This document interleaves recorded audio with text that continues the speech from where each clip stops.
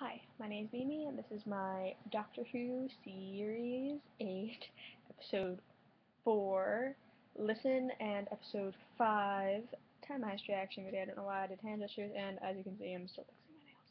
Anyway, I thought last week's episode was beautifully dark, and I really enjoy the direction that they're going in for this season, and this week's was very character driven as well. I'm enjoying the character driven plots they've had so far in these past couple episodes. I'm also enjoying watching Capaldi really flush out his doctor portrayal, and I'm very excited for this as a whole. I hope he gets picked up again. I know he's supposed to only have these 13 episodes, and I'm hoping there's more. Please. I'm enjoying him and Clara's relationship. It's very cute. It's very entertaining. It's not like, ooh, I ship you. Well, I see Tumblr. Not my thing. I'm still Amy and 11 universe. Guys, and a River too. Like Amy and 11, man. It's mainly Karen and Matt.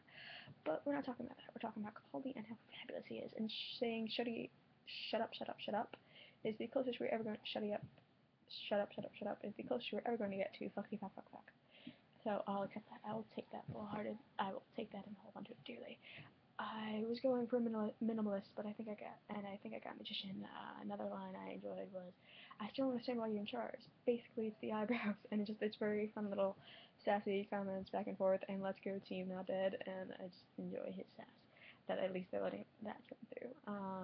I'm enjoying Clara's relationship with the future potential. We're boyfriend girlfriend. We're not really. They're cute and entertaining, but you know something horrible is probably gonna happen. So, thank you for watching. I'll have another Doctor Who video up most likely the week after next week. So 2 weeks from now, you'll have the other two reactions.